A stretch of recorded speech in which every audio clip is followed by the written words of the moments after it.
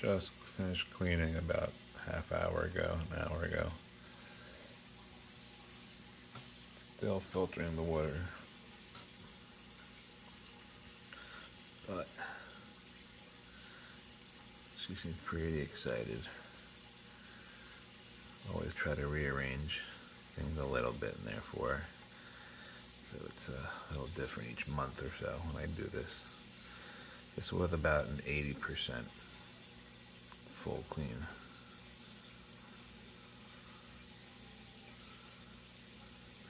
I have two little filtration systems. I have this one back there, and I'll put up a decent job oxygenating the water. Behind that's my little heater. And then there's this little kind of rainforest thing.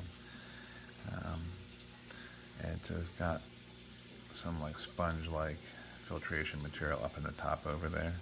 So I have 3 different layered sponges up there. Super easy to really make.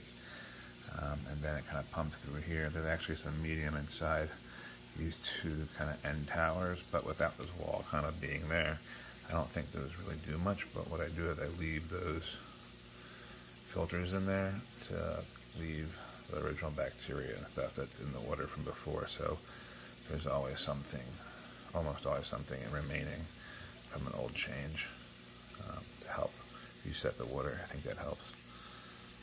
And yeah, a couple of snails in there. We've lost a few over the past year. This tank setup is about a year old. So yeah, clean it every 4 to 6 weeks pretty thoroughly. Then like every 4 to 5 months I really get crazy with there and just take everything out and just really clean it.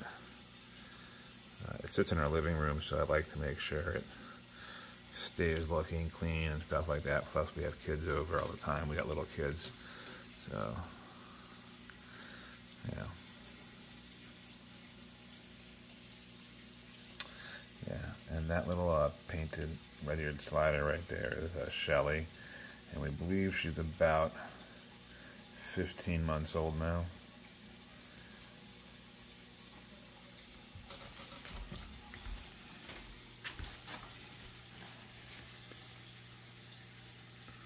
Show.